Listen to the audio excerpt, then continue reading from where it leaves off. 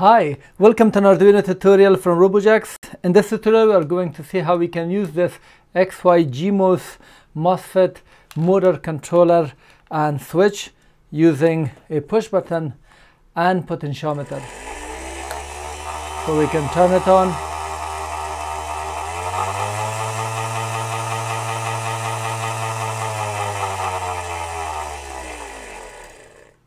and we can stop it or start it. The MOSFET and gets out. So these two terminals are out where this module can handle is 10 ampere for load or motor. A, this is 0.4 ampere back DC to DC and 53 degrees Celsius. You can get the code for this by clicking at the link below the video in the description, which will take you to robojax.com/learn/Arduino. Let's get started with this.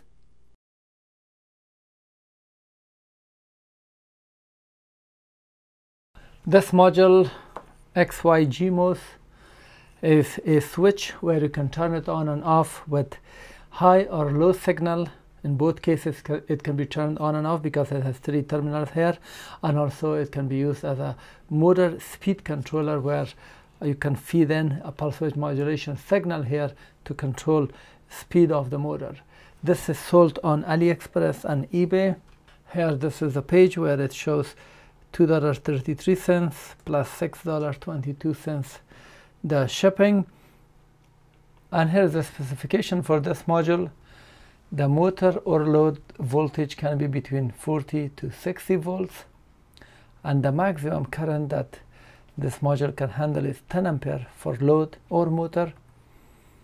And for the high voltage trigger, it can be triggered with a 3 to 24 volts, and when you connect it with a low trigger, it can be triggered with 0 to 0.6 volts. And the pulse width modulation frequency can be up to 2.5 kilohertz. And here are the main components for this module. We have AOD 2810 45 ampere MOSFET. These two pieces, we have 2 of those. The second component is this one, XL5005A. This is 0.4 ampere back DC to DC converter. This is used to facilitate for different voltages that arise here, so it can accept wide input voltage. And this is the MT3608. This chip, this is a step-up converter. This is providing enough voltage for triggering the gate of these modules, these 2 MOSFETs. And EL817, these are 2 optocouplers that isolates the circuit using these 2 optocouplers. And then we have SS34. This is a Schottky barrier rectifier. And then we have these 2 SS110 Schottky rectifiers. Length of the module is 46.4 millimeters by 29.3 millimeters by 14.4 millimeters.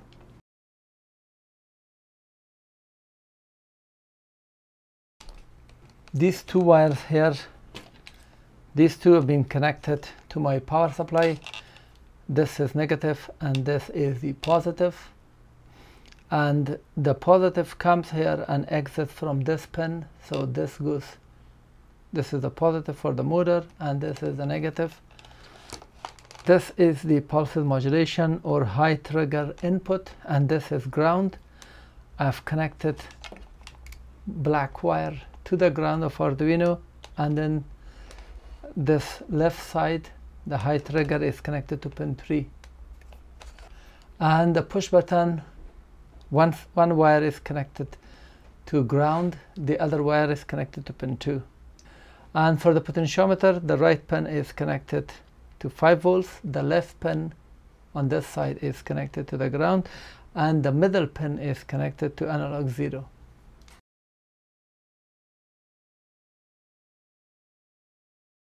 Now let me explain the code.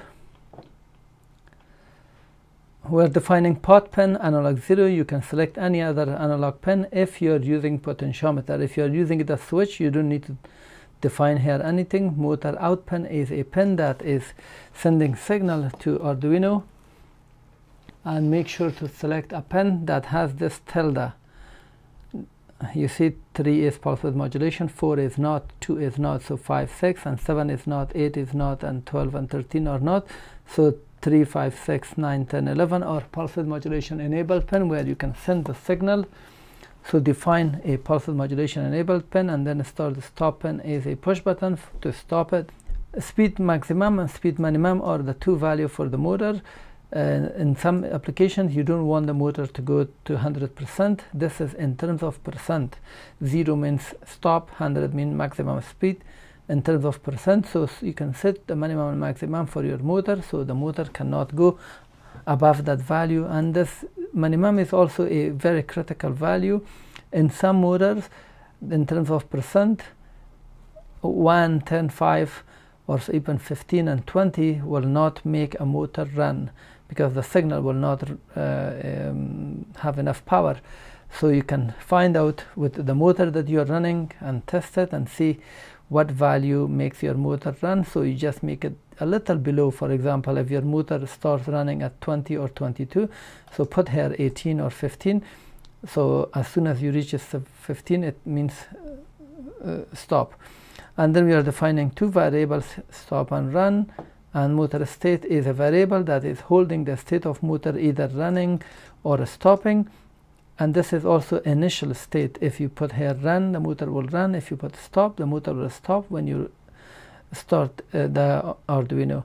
Motor speed is also the variable that is holding. So if you set this to run and set this to 100, the motor will run at 100. But if you set it to 0 and run is here, the motor will not run because you put the speed. So initial speed and state both will work together. Push button is a function. This is a prototype of a function that is at the bottom of the code. I'm going to explain it next. Inside the setup, we initialize the serial monitor, print this text, define this stop pin using pin mode as input with pull-up feature, so we don't need to use push resistor with push button. And then motor out pin, this is a defining the motor output pin, pin 3 in this example, as an output. Inside the loop, we check the push button state using this function, which I'm going to explain it. So this updates this variable, motor state variable, either as run or stop every time you press a push button. And then we use analog read pot in. This is the pin analog 0. We read the pin, whatever the value it is, we are storing it in a variable called pot, and then we convert it to speed in terms of percent. We use map, get this value here, which is from 0 to 1023. This is the 10 bit, which means 2 to the power 10, which is 1024 minus 1. So it will be maximum of 1023. So we map it to between 0 and 100. What it means is, if the value is 0, it will be 0. If the value is 1023, it will be 100. And the other values are in between. So the result of this calculation will be stored in this variable called speed, speed percent. This is just printing the value. If you don't want it, just comment this like that, so it will not be printed. And then we check the state of motor. If it is equal run, this is 2 equal sign, then we say motor control speed percent. So the value that is here, we will pass it. Else, there is a function motor stop motor will stop the motor, and we have 500 milliseconds, and the function will continuously take action. Before I explain this function, you have to know that if you don't want to use potentiometer, you can use this. Let's say you delete this and then use it like that, and put here some value. If you put 50, the motor would run at 50. If you put 89, the motor will be at 89%, and based on some other feature, you can control the motor like this. Now, motor control is a value that you send here 5, 10, or 50%.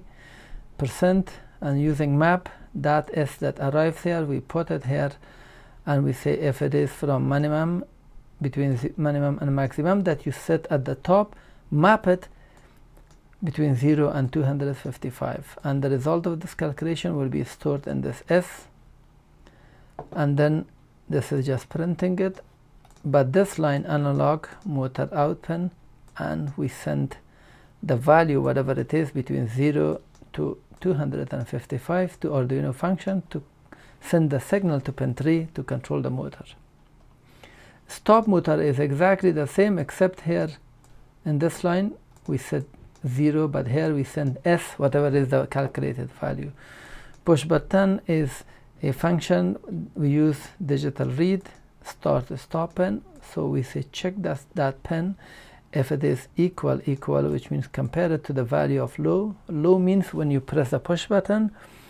Then if it is true, then we get the stop state of the motor, and we toggle it or reverse it. What it means is if this was equal 1 or run, what it means is get run and invert it. This means not of 1. If it is 1, it makes it 0. So now 0 will be stored here. Next time, if it is 0, when you not it, then it will be 1. 1 will be stored. So this is just toggling. We give it also 100 milliseconds, so the person pushes the push button, gives it a little time. And that's the full explanation of the code. And now let me demonstrate it. It's powered up. I'm using this motor for demonstration. And this is the model. In case if you're interested, it is 12 volts DC motor. And now the serial monitor shows that the setting or the potentiometer is at 29%, and it is stopped. So if I press this, now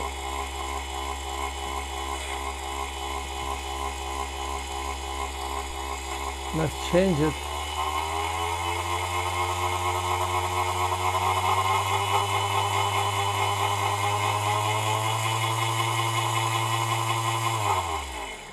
So this percent is 100%, but the value that goes based on Arduino from 0 to 255, it will also be shown here. Let me turn it on again. So 100% is 255.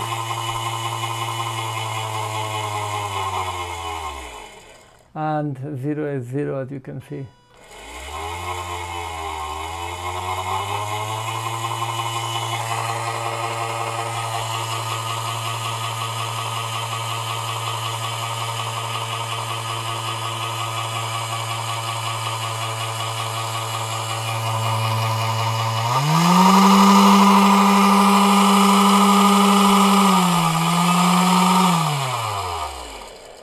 Actually, the voltage was 6 volts. Now I increase it to 11.7. Let me make it. Now the voltage was 6 volts. Now I changed it to 12 volts.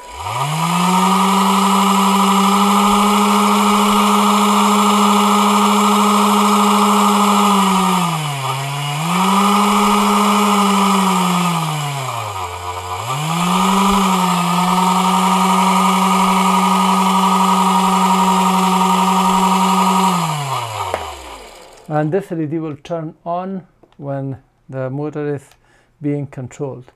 Now this was the pulse width modulation feature. Now let's try it as pulse width modulation or as a just a switch to see how much current it can handle without heating up too much.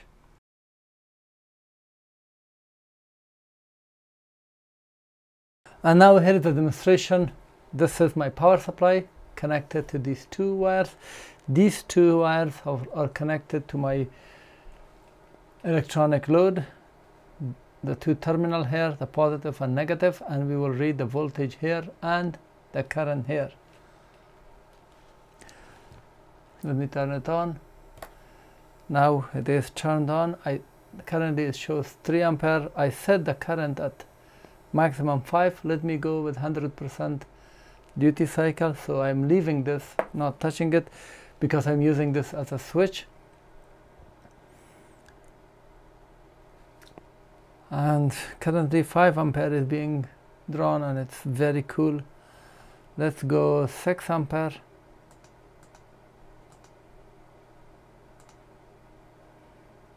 I just changed this to 6,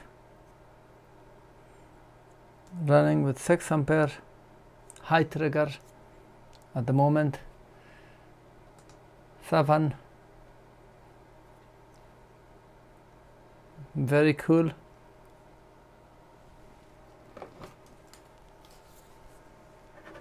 Currently it shows to be 38 degrees, that's the hot spot,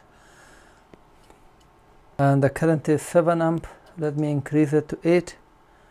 I just increased it to 8 so you can see it. The current is 8 ampere. The temperature is 36 degrees.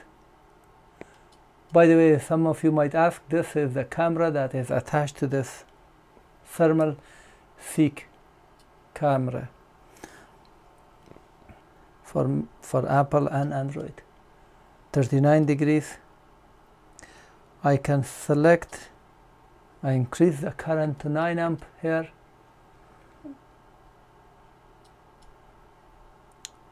Let me take a picture. Let's go with 10 ampere. Now the maximum current is 10 ampere. Let's check the temperature. 42 degrees at the moment. 44 degrees Celsius.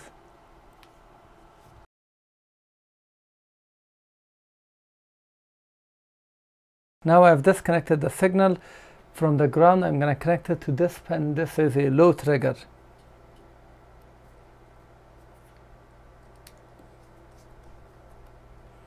And as you can see, we are reading 12 volts. That is with the low trigger. You can bring ground and 0 volts from your other source to this point to turn this on. I just made a simple 0 volt here.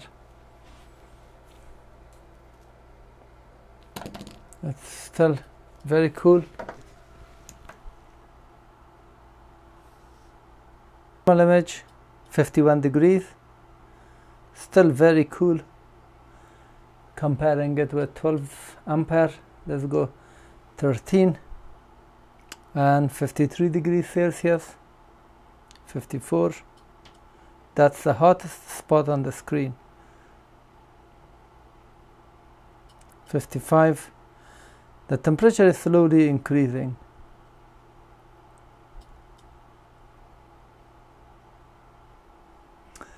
And now 57 degrees, 58. It is increasing slowly because I am at 13 ampere.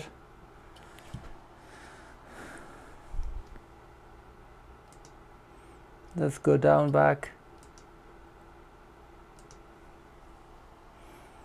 So now I'm at 10 ampere. Reduce the, and the temperature is dropped from 57, now it's 55, 54, slowly decreasing. This is amazing.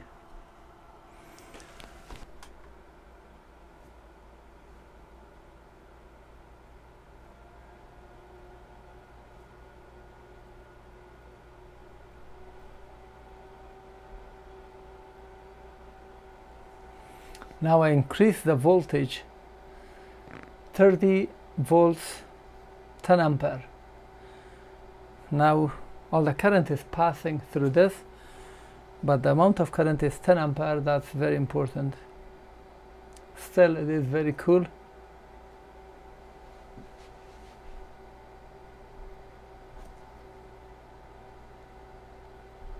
Amazing.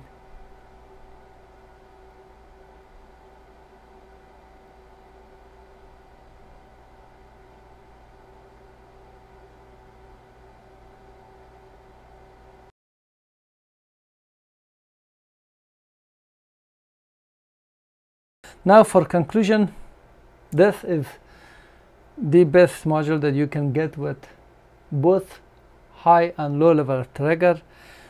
and the rated current of 10 is easily acceptable. It can handle even 20 or 30 ampere if you put, because each MOSFET can handle up to 45 ampere if you put proper heatsink, because the heatsink is supposed to be at the bottom.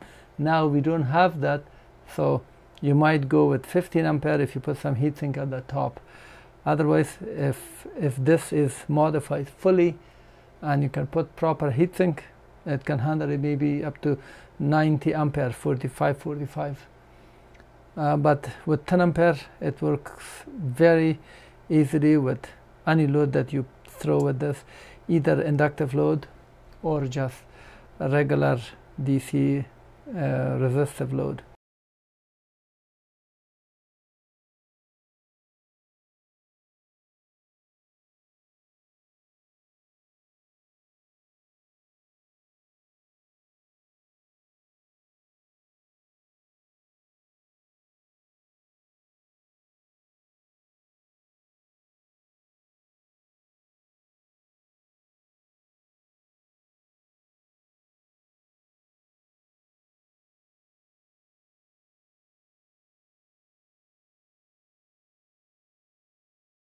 Thank you for watching. This was how to use this MOSFET XY-GMOS motor or switch controller using Arduino. If you learned something and found this useful, please thumb up, as this will help my video in the search algorithm of YouTube. If you have comment or question, post it at the comment section below. I try to answer and reply.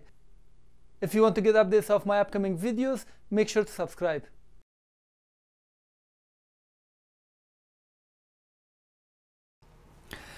This module XY-GMOS is sold on AliExpress.